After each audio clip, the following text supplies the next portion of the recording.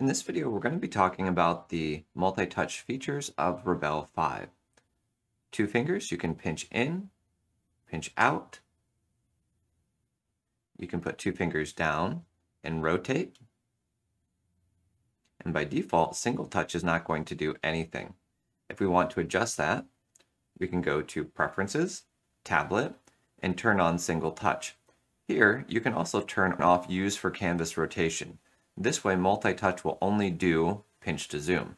Let's turn on single touch and go back to the canvas. Single touch is by default going to pan the canvas. Now, if we want single touch to do a different function than the pen, we can go here into Preferences, Keyboard Shortcuts, and choose the Tools Hold option.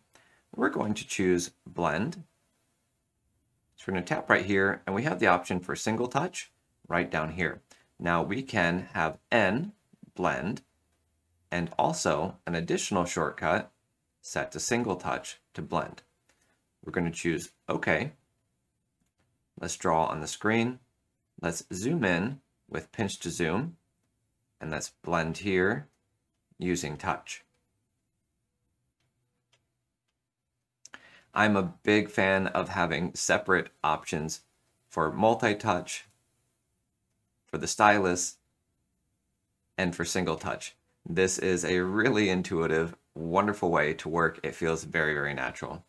All right, guys, that's it for the multi-touch gestures for Rebelle 5.